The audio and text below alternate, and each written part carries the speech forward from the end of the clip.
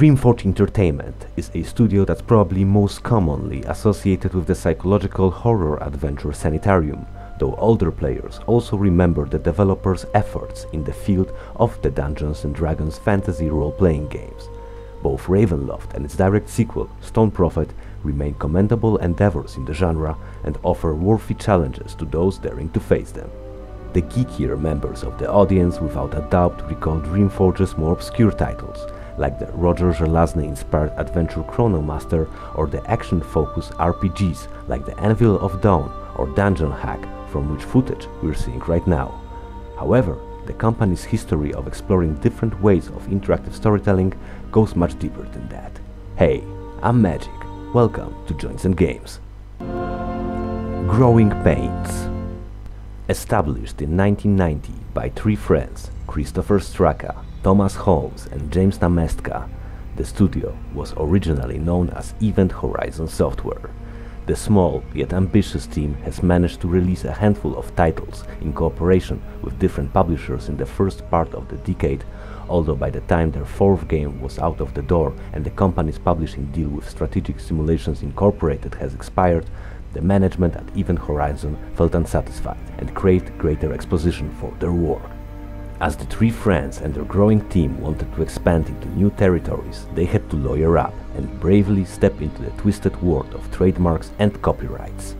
This is how Straka, Holmes and Namestka learned that the name Event Horizons had been already registered by a different entity, and, being unable to trademark their company's current name, the trio had to come up with something new. By 1994, the situation was being addressed by James Namestka in the Manual for Dungeon Hack, the first title released by the rebranded developer. We cannot trademark the name Event Horizon. We did not want any confusion with other products. We are very proud of our products and enjoy playing them ourselves. We want people to see our name and know the quality that name represents. We are committed to bringing you the very best in entertainment, hence the creation of DreamForge. While rebranding strikes me as a maneuver that's always risky, things couldn't go differently with Event Horizon Software, and one could argue that they were simply a consequence of their decision of expanding. The burning question, however, is what exactly convinced Straka, Holmes and Namestka to take these risks? In order to provide an answer, we have to go back to the long-gone days of the year 1993 and visit the secluded Carpathian Valley of Xarda, where ancient evil is as powerful as it is omnipresent. The Curse. Utilizing the trope of an accidental and not exactly enthusiastic outsider-type protagonist who is forced to save an isolated community from a greater threat, Veil of Darkness quite interestingly combines non-linear narration and puzzle-solving with RPG-like gameplay. Given how strongly these two elements drive the experience, one could argue that Veil seems to constitute the perfect evidence supporting the earlier claim that the specialists at Event Horizon Software were always a bit torn between these two approaches to interactive storytelling, although we will never know what exactly was happening inside the developers' heads at the time. What we do know, however, is that by the standards of the year 1993, the introduction to this game was incredibly impressive. I would say it still is, given how much is being accomplished by a mere handful of barely animated images and the initial setting that can be described as almost formulaic. A cargo plane, piloted by a young American taken straight from classic adventure movies, crashes in a remote Romanian valley under mysterious and definitely not natural circumstances. The pilot is saved from the burning wreckage by two shadowy figures who then carry the unconscious daredevil to the nearby village. Upon waking up, the hero learns that he had been saved by Deidre Christoveric, the obligatorily beautiful young woman and the protagonist's immediate love interest. Soon after, though, the outsider learns of a malignant curse that has been brought on the valley by the evil vampire Lord Cairn, who has been terrorizing the local population for the last couple of centuries. Willing to play the role of the hero or not, the protagonist has to find a way to defeat the malicious Nosferatu and to save the local population, as his only alternative is staying in this godforsaken valley forever. From that point onwards, the Valley of Xarda becomes open for the players to explore in a semi-non-linear fashion, which is actually quite impressive given the number of variables resulting from the vast gallery of characters that can be interacted with and subplots that can be followed. It is through exploration that the players get to learn just how rich and intriguing the portrayed world turns out to be. While the initial setting focusing on the accidental hero dealing with an ancient vampire curse is nothing short of one big cliché, the secluded microcosm of Xarda is positively amazing. Occasionally confusing and not always exactly consistent nor compliant with its own rules, but positively amazing nonetheless. The curse of the evil cairn runs deep, and the valley is a truly perilous place. Even though the map contains a handful of relatively safe locations inhabited by rather outspoken NPCs, the majority of places visited in Veil of Darkness present numerous hazards.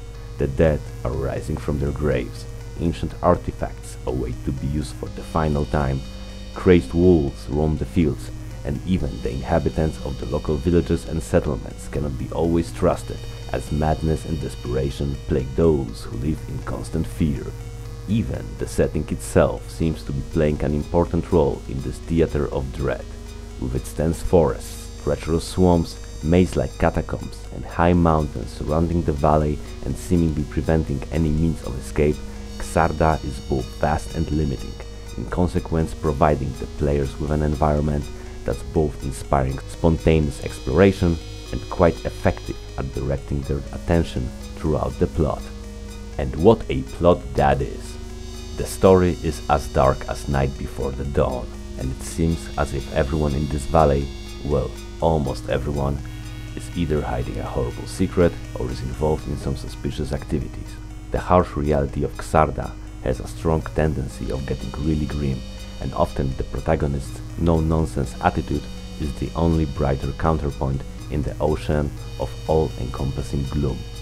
The plot of Veil of Darkness features more or less accurate, albeit copious, references to Central European and Slavonic old tales, folklore and bestiary, and it often feels like the game's authors, mainly Chris Straka and Thomas Holmes, who was also the game's lead programmer, have decided to approach their inspiration in an almost postmodernistic way. Everything feels unique, unrepeatable and last of its kind, as if the Valley of Xarda was the last place on Earth where things like vampire curses still have to be dealt with. Bloody Roots. While Veil of Darkness offers a fair share of challenges demanding quick neutralization of threats in the vein of action RPGs, the game also puts a great emphasis on the dialogues and item-based puzzle elements of gameplay, and with the visible shift towards the latter group of features, Event Horizon's game is quite a rare specimen, almost unprecedented, one would like to argue. However, in order to fully understand the innovative brilliance of this design, it is not only important to remember that we're talking about a game from 1993, but it is also crucial to know the history of Event Horizon software just a little bit more. See? That seemingly pointless introduction from earlier on wasn't completely pointless after all. As I was digging deeper into the history of the studio, the more was I realizing that the core concept behind Veil of Darkness is something that the people at Event Horizon were perfecting from the very start. Their first release, an action RPG, DarkSpyre, has been published in 1990 by Electronic Zoo and was following the adventures of a female or male champion braving a treacherous, randomly generated dungeon filled with both epic loot and bloodthirsty monsters. The game featured real-time combat, deteriorating weapons and armors, a system of auxiliary spells, as well as ominous talking skulls acting as tooltips and tutorials, although also worth noting is DarkSpyre's surprisingly utilitarian user interface that allowed for relatively pain-free interaction with the portrait world, with a singular, albeit almost fatal, design flow resulting in extremely limited options of saving the game's state and its vertigo-inducing camera work. DarkSpyre is quite unplayable by today's standards, although it remains a worthy first attempt on the developer's side. Especially that Event Horizon's next game, Dusk of the Gods, released by Interstel Corporation in 1991, has vastly improved on pretty much all aspects of the previous title. Taking inspiration from Norse mythology, Dusk tells the story of the champion of Odin in the days of nearing Ragnarok.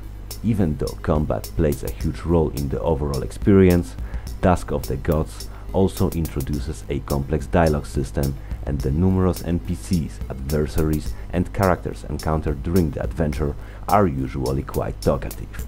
Gone are the randomly generated dungeons from DarkSpyre, and instead a more guided experience is being offered and exteriors are added.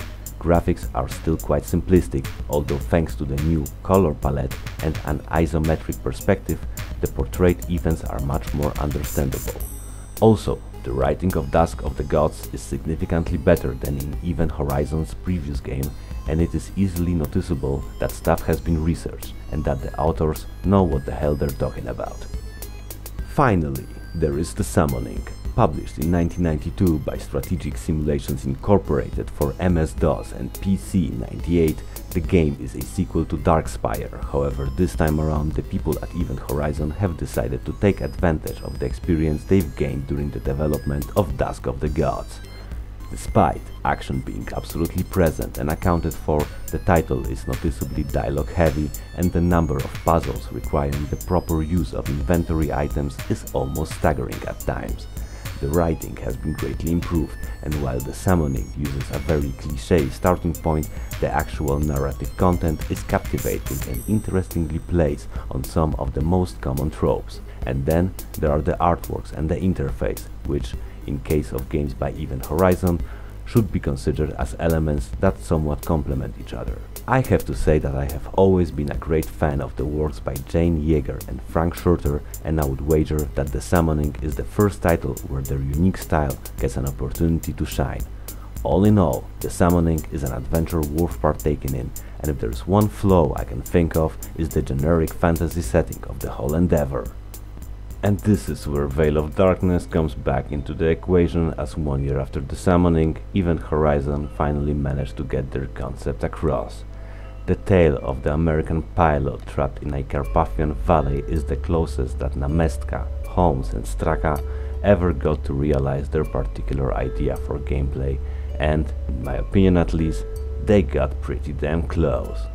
What's insane is that Veil of Darkness puts the whole balance between storytelling and action on its head. There is more talking than fighting, and I love it. But we're only starting here. First of all, while the game's initial setting might appear as cliché, the actual story and its execution are anything but, especially by the standards of 1993. Sure, in the age of The Witcher and Undertale, the twists of the plot and subtle plays on common tropes offered by Veil of Darkness are probably nothing impressive, but, once again, they sure had their unique flavor in 1993. This leads us to the game's atmosphere, really great, thick with terror, achieved partially by the writing, partially by the ominous music, but mostly by the great, truly amazing artworks provided by JnG and Frank Schurter. Artworks that with time have become somewhat of a staple of RPG games developed by DreamForge Entertainment. The graphics of Veil of Darkness may appear as a bit crude at times, and certain stylistic decisions make the Valley of Xarda look like some farming area from the United States, but the feel of pixelated dread is almost oozing to the screen, and the character portraits do a great job at showing all the colorful NPCs encountered throughout the adventure. Also, it is worth emphasizing that since Veil of Darkness does not feature a traditional fantasy setting, the visuals of the game are actually somewhat original. I mean, how often do we get to see such riveting scene as this one? While this is not much of a big deal, one should note that Veil of Darkness doesn't feature a possibility of creating one's own character, and this can be seen as both a good and a bad thing. Good, because a singular protagonist has allowed the artist to include different facial expressions conveying a whole range of emotions of the character. On the other hand, it's a bad thing honestly, as the majority of the developer's other titles feature numerous character portraits to choose from. And I mean, just look at them. Some of them practically write their own stories. What's also worth mentioning is the user interface, being somewhat of a natural evolution of the ideas from previous releases by Event Horizon and centering on a system of dragging and dropping items. The UI of Veil of Darkness does quite a great job at making the game surprisingly accessible even today. Really, it just makes all the puzzle solving and monster killing easy. The players are able to clearly see what items their character is carrying, what statuses are being at play, and what has to be done in order to move the story forward. All the critical information is exactly where one would expect it to be. While it is sometimes still necessary to manually input conversation topics, the whole process is surprisingly streamlined for 1993. It seems in fact that the developers were quite proud of their achievement in this regard, as the game's creative designer, Chris Straka, even talks about the UI in Veil's thick, nerdy handbook, saying among other things, "As a matter of fact, I hope just about anyone could play the game without ever reading a line from this manual." Of course, as in case of pretty much every game, there are some flaws here and there, although nothing I would call exactly game-breaking.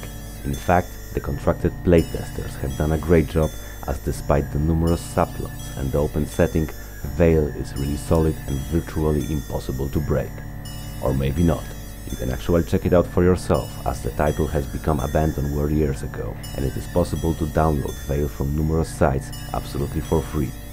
Even by the standards of 1993, there is definitely space for improvement in terms of overall animation. While the artworks are great, a few additional frames here and there would help a lot. The length of the game can be somewhat disputable as well, as it is possible to clock the whole adventure in less than 10 hours, which compared to other RPG games is not exactly astonishing. Finally, for an action RPG game, there is not that much action when you think about it.